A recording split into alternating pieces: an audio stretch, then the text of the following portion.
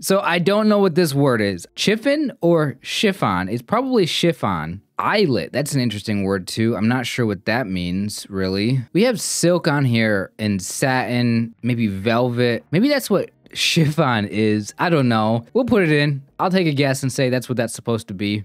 Okay, it is a fabric. Basically, I just used my educational guessing there. Perch and roost and settle and land. Think that those go together. I was initially thinking like birds, roost. I mean, these could be all words for birds, but probably just more generic than that. I'm down to rest. Okay. Oh, tongue and lace, parts of a shoe, and the sole of a shoe. Oh, maybe that's what eyelet is. It's gotta be, I'm assuming, what you run the laces through. Speech, baby, package, and blow. How do these all connect?